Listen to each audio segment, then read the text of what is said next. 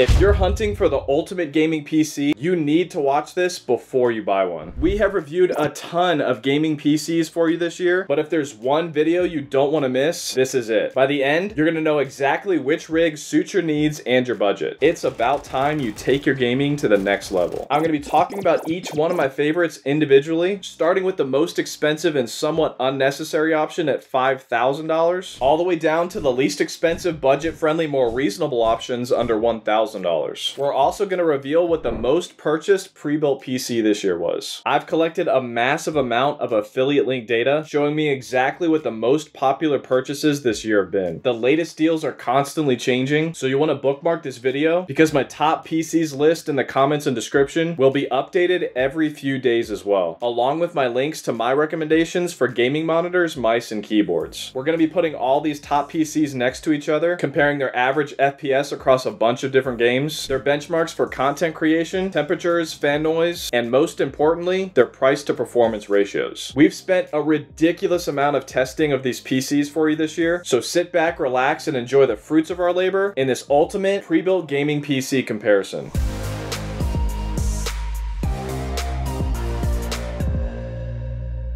The most expensive option award this year goes to the CLX Raw that I just reviewed. This PC is beautiful and it was spec'd out with some pretty powerful components. With ours, we got the all-new AMD Ryzen 7 7800X 3D CPU and a 4080 GPU, assembled in this massive Fantex NV7 case that we chose, which is stacked with 12 fans. Now, CLX is a fully custom system integrator, which means that you've got a crazy amount of options for every part that goes into your computer. You can see that it gives you multiple options if your selections result in compatibility issues. This level of customizability without building it yourself is only for those with deep pockets though. I spec'd out all these parts individually and you're being charged a $1,400 markup versus going the DIY route. The CLX Raw was a great PC that performed well, but it's the only one on this list that I only recommend for those with deep pockets, where money is no object. If you spec'd this PC out with the best CPU in the world right now, the new Ryzen 9 7950X 3D CPU, and the best GPU, the 4090, you're looking at $5,500 with a custom CLX build. Next up on the list is the Corsair Vengeance i8-100. The version of this computer that I tested is still sitting around $4,500, but since then the new AMD 3D CPUs have been released, and the slightly faster AMD version, which is called the A8100, is actually the same price, which is surprising because it's actually a more expensive CPU. The i8-100, just like the CLX, is another beautiful PC, and it's actually my personal favorite that I've reviewed so far. It just doesn't have the best price to performance ratio, as you're about to see later in this video. The design of this case though was really well thought out and it looks incredible. 10 RGB fans total, 6 customizable LED strips accenting the edges of the case and peeking through these sci-fi looking vent holes. Next up on my list is the Corsair Vengeance i7-400. This one used to be my favorite before the i8-100 came out, and it's still one that I like a lot. This computer was the most requested review that I've ever had on this channel, and it did not disappoint when I finally got to it. I personally like the design, the larger case, and easier upgradability of the i8-100 a little better, but you'll probably have a different opinion if money matters to you after we show you the price to performance ratios. Design-wise, it does feel a little bit more basic, but I've actually seen more and more comments from people that prefer a less sci-fi looking gamer design. For the past 2 years, Corsair has been ranked at the top on this channel, not only due to their lack of non-proprietary parts like HP, Lenovo, and Alienware, but because they stand by their computers with a 2-year warranty versus only 1-year warranty from nearly every other computer brand. If you want to save $100 and build this PC yourself, Corsair also sells this DIY build kit that actually comes with a slightly better motherboard. A kit like this is an excellent way to break into the somewhat scary world of DIY, because these kits also include their 2-year warranty, and everything included is guaranteed to be compatible. Now, the HP Omen 45L, hands down the best deal of this year so far. For just over $3,000, you can get the HP Omen 45L with an i9 and 4090. It's nearly just as fast as those Corsair Vengeance PCs with the same specs, and you're about to see how incredibly awesome its price to performance ratio is. This one is uniquely designed with something called a cryo chamber that's dedicated to keeping your CPU cool. I'm gonna be honest though, kind of a gimmick, because you're about to see that it really didn't have that big of an effect on thermals. OEMs like HP, Lenovo, and Alienware, they tend to use their own versions of NVIDIA GPUs and their own custom motherboards, and then often non-mod modular power supplies. Now, if that one is still outside your budget, then this CyberPower PC Gamer Supreme with a 13th gen i7 is what I recommend. This one I haven't done a full review on yet, but I plan to in the very near future. My experience with CyberPower PCs though is pretty positive. Usually one of the most bang for your buck PCs that you can find, but they do tend to run a little hotter than most. So just keep that in mind. I personally don't mind a hotter PC if it's gonna give me a higher performance for my money. Now that Skytech Azure 2 that I just reviewed, for only $2,000, this is an amazing PC. And you're gonna be blown away after you see how this ranks on my price to performance chart. And spoiler alert, this PC actually is faster than last year's best with i9 and 3090s. And last year they were double the price of this one. And if you can swing it, I recommend for $400 more that you get it with the much more powerful 4080 GPU for about a 20% higher performance. Remember, I've got affiliate links for all these PCs in the comments and description below. If you're in the $1,500 range, then I would go with the CyberPower PC Gamer Supreme with a 13th gen i7 and 4060 Ti. Closer to $1,000 and I'd get its little brother, the CyberPower PC Gamer Extreme with a 13th gen i5 and 4060 GPU with 16 gigabytes of DDR5 RAM. In all of my gaming tests, most games don't even use that much. And honestly, unless you're a content creator, anything over 32 is a waste of your money. But yeah, this is a great deal for a gaming computer with these specs. This is another one that I plan to be doing a full review here soon as well. At this level though, I do want to warn you to not expect to be able to crank your graphics settings all the way up and play in 4K with a decent frame rate. For under $1,000, I recommend the Victus by HP with a new 13th gen i5, and then make sure to select at least a 1660 Super GPU before checkout. This is the bare minimum that I would recommend for decent gaming though. If you're coming from a console like PS5 or the Xbox Series X, and you want the graphics to at least match that, then you would at least need a 3060 GPU for $120 more. Yes, that is technically about $300 more than a PS5, but the PS5 is locked and not upgradable. A shorter lifespan than the PC, a smaller library of games that are not nearly as backwards compatible, and games can't be modded on a PS5 like they can on a PC. Customizing your graphics settings is very important for many gamers that want to fine-tune their visual experience versus their need for a higher frame rate. Alright, enough with the backstory of all these PCs. Let's get into the exciting part. Here's all of them next to each other when it came to the fan noise. Most of them weren't that loud, but you can see at the bottom if you want the quietest, the CLX Raw Lenovo Legion 7i Gen 8 and Corsair Vengeance A7 300 are your best bet. Now when it came to the thermals, we did a lot of testing inside and out of all these PCs and combined all that data into a master chart. These are our average temperatures across all of the different games we tested for each PC at 1080p gaming. We organized this chart by the CPU because 1080p gaming puts a lot of pressure on the CPU and not so much on the GPU. Here you can see that the 13th gen i5 version of the Skytech Azure 2 was by far the coolest CPU that we've seen yet. The second is the AMD CPU on the A7 300, and the coolest 13th gen i9 that we've seen belongs to the Lenovo Legion 7i Gen 8. Things changed quite a bit when we stepped it up to 4K gaming though. I organized this chart by the coolest GPU this time because high resolution gaming is very heavy on the GPU. And you can see again that the CLX Raw that we tested had the coolest GPU temperatures out of all of them. The Corsair Vengeance i7 400, Skytech Azure 2, and both NZXT machines also kept their GPUs surprisingly cool. The top spec 4090 GPU was kept the coolest in the NZXT BLD, with all of the similar spec Corsair Vengeance PCs not that far behind. You definitely do not want to run your GPU too hot for too long, as that will shorten the lifespan of the most expensive part of your PC. So these pre-builts that kept their 4090s under 60 degrees Celsius average will certainly give you a little more peace of mind. Now for the part that I know you guys are the most curious about, performance. And then right after that, the most important part of this review, the price to performance ratios. The first popular benchmark, PC Mark 10, they self-define themselves as a benchmark that measures complete system performance for modern office needs using tests based on real-world applications and activities. My personal favorite, the Corsair Vengeance i8-100, had the best score by far here. For Cinebench R23, which is a great benchmark used to measure 3D rendering capabilities, the top 3 machines that you'll want to keep in mind are the Skytech Eclipse, Lenovo Legion 7i Gen 8, and of course the Corsair Vengeance i7 400. Another popular rendering software is V-Ray, and with their benchmark system you can see that again the Corsair Vengeance i8-100 topped the charts, followed by the Legion 7i Gen 8, Skytech Eclipse, and the Corsair Vengeance i7 400. And for those of you who use Blender, these are the scores that we got with their benchmark. Again, the top spec Corsair Vengeance PCs and the Skytech Eclipse ranked in the top 5. Even when stepping down to the i7 480 configurations, the i7 400 was still the best performer in that category for 3D rendering. And the last creative benchmarks before we get into gaming that we always have to do are the Puget benchmarks. For DaVinci Resolve, surprisingly, the top-spec i9 4090 version of the Skytech Eclipse did the best, followed by the usual Corsair Vengeance PCs. Similar results for Adobe Premiere as well, except the HP Omen 45L stepped it up to second, performing very well. Photoshop, the usual winners here, but honestly, you don't need a super fast PC for Photoshop. Editing software like DaVinci and Adobe Premiere, you definitely do though. The faster the better, and the more RAM you have, the better. I recommend at least 32 gigabytes for editing software, but ideally I suggest 64 or higher for 4K editing. After Effects is another resource-heavy creative app, and for this benchmark, the HP Omen 45L absolutely dominated with a healthy margin. It should definitely be one of your top choices when it comes to motion graphics editing and designing. For 3D Mark, which is a great benchmark used to predict a computer's overall gameability, the custom top-spec NZXT BLD machine topped the charts here, followed again by the Corsair Vengeance PCs, and again the lower-spec i7 480 version of the NZXT dominated in that category as well. The part of testing that we spent the most amount of time this year though was on actual gaming benchmarks. We averaged the frames per second for 6 different games at 3 different resolutions for each PC to give us the best overall perspective on the gaming performance. At 1080p gaming, the very expensive CLX RAW performed quite a bit above the rest. 1080p gaming is more CPU intensive, so it makes sense that the PC with one of the most powerful CPUs, the Ryzen 7 7800X 3D CPU, did the best. At 1440p gaming though, the i8-100 dominated the charts, and not far behind the Legion, NZXT, and i7 400. And the lower spec i7 480 version of the Corsair Vengeance i7 400 performed the best in that category as well. And then at 4K gaming, the top 5 PCs were neck and neck with the i7 400 just barely at the top by 1 average FPS. And then looking down further on the charts, it's such an encouraging and exciting thing to see. It really is a great time to be getting a gaming PC, because you can see here that this year's Skytech Azure 2 at only $2,000 actually outperformed last year's best with i9s and 3090 GPUs. Those PCs used to be double that price at $4,000 last year. And this leads me to the most important part of this review, the price to performance ratios. Because of this new updated price, the HP Omen 45L now has the best dollar per FPS ratio out of all the 4090 PCs that I've reviewed so far at 4K. This i9 4090 version of the NZXT had the 3rd lowest dollar per FPS ratio in that category, and the i7 480 version had the 2nd lowest, right behind the Corsair Vengeance i7 400 equivalent. Same thing for the pricing per FPS at 1440p. The Skytech Azure 2 at the top overall, and the HP Omen 45L having the best ratio for the top tier i9 4090 PCs. The budget-friendly CyberPower Gamer Extreme took the #1 spot when gaming at 1080p resolutions though. So what has everyone been buying after clicking on my links? My combined stats across all affiliate links shows that 40% of you guys ended up going with the Corsair Vengeance i7 400, and 93% of those sales were with the top-spec i9 4090 version. That one was my favorite at the beginning of the year, but my personal favorite this year is the i8-100, and only 7% of you guys ended up going with that one. And second place this year so far has gone to the CyberPower PC Gamer Extreme. The 3rd most sold was the Skytech Prism 2, with just a little over 10% of the purchases. I've also done quite a few monitor reviews lately, so make sure to subscribe and check those out. Or if you just want to save some time and take my word for it, my absolute favorite so far was the Corsair Xeneon Flex, which is a massive 45-inch OLED ultra-wide, which you can use flat or bend it with an 800R curve. That one is $1,500 though. My second favorite, which actually has the best picture, was the slightly smaller Alienware AW3423 DWF 34-inch curved OLED gaming monitor at $900. Or with a budget closer to $400, I would go with the Samsung Odyssey G5 ultra-wide curved. If you just need something decent to get by, then I would go with the Samsung Odyssey G5 1C 32-inch for only $250. Overall, I'd say my top choice for a budget gaming PC would be that new CyberPower PC Gamer Extreme with a 13th gen i5 and 4060 GPU. Those are some killer specs for only a little over $1,000. The bare minimum that I'd go is that Victus by HP 15L with a 3060. Mid-range, I'd go with that Skytech Azure 2. That is an insane deal for only $2,000. For the higher end, I recommend the HP Omen 45L more than the Corsair Vengeance PCs now, and that's mainly because of that major price drop. My personal favorite has been the Corsair Vengeance i8-100 if money is no object, but I think most of you are going to be happier with the Corsair Vengeance i7 400 because it's just a better value for your money. Between HP and Corsair though, there's some of you that'll have more of a peace of mind with Corsair's 2-year warranty, as opposed to the 1-year warranty from pretty much everybody else. Except for NZXT, NZXT also has a 2-year warranty. But you are paying quite a bit more for the Corsair Vengeance i7-400, so that's why that's my ultimate recommendation for those of you that want the fastest gaming PC, that's the closest gaming PC with an i9 and 4090 to $3,000. Now, if you do decide to purchase any of these PCs that I mentioned, then please remember to use my affiliate links in the comments and description below, as I get a small commission at no cost to you for every single purchase made. And it's actually a major factor in keeping this channel going and getting better and better for you. I'd also like to personally thank all of my members for their monthly support of this channel. I really appreciate you guys. Every little bit helps. Also, make sure to like, comment, and subscribe with notifications turned on to stay up to date with all of my latest tech and gaming PCs. Thanks for watching, guys. I love you guys. God bless.